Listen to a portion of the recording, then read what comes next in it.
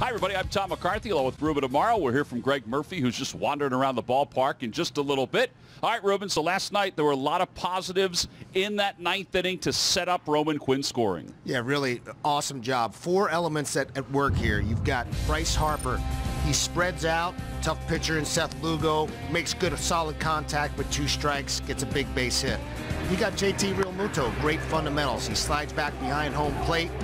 He directs traffic, makes sure that Roman Quinn gets to the right side of the plate. And you got Dusty Wathan. Dusty Wathan does a great job of knowing exactly what Wilson Ramos is as far as his athleticism and making a tag. He knows Roman Quinn's speed. He knows Conforto's arm strength. Nice job of sending him. And then finally you got Roman Quinn. What an athlete. He's got great speed, but he also great slide and sliding that hand in there. Typically you don't want that guy to slide his hand in there, but he certainly did a good job there. Yeah, and he said last night and even today that it was important what JT Realmuto was doing just to direct that traffic. All right, so that sets up now game number 2. And for the Phillies, an advantage because they have one of the best pitchers in baseball in Aaron Nola on the mound. Yeah, T-Mac. Aaron Nola has just been lights out. His last 2 outings have been spectacular, particularly against the Braves and the Yankees. 2 great offensive teams. Breaking balls, change-ups, his off-speed stuff has been outstanding.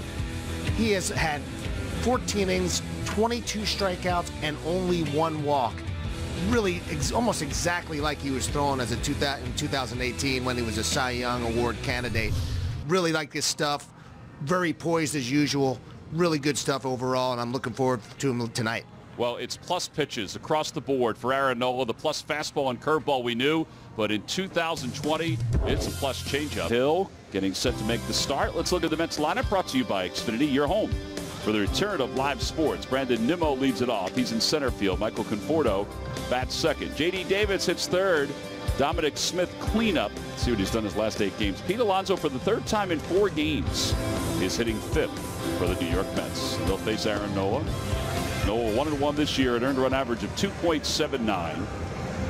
29 strikeouts in 19 1/3 innings of work. He's been composed. He keeps saying it's weird to pitch in front of, well, nobody.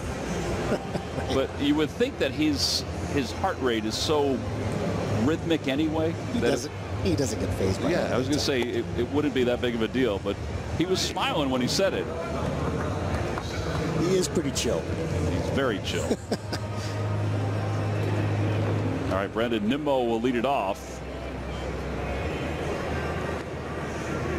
Overcast Xfinity, your home for the return of live sports. Andrew McCutchen leads it off in left field. Then Reese Hoskins, Bryce Harper hits 3rd, JT 4th. Gene Segura with the lefty on the mound, moved up to the number 5 spot, and then Didi. Bottom 3rd of Gosselin, Bohm, and Kingery. And they'll face left-hander Steven Matz. 0-3 with an earned run average of 8.20. And Ruben, look at the batting average against. 316, 8 home runs allowed in 4 starts. Yeah, he's got the propensity to give up that home run, and he's really struggling to keep the ball out of the middle of the strike zone. And that's kind of been his MO. He's always been one of those guys that is always on the come, right? He was supposed to be that, the next Cole Hamels for the Mets, and has never really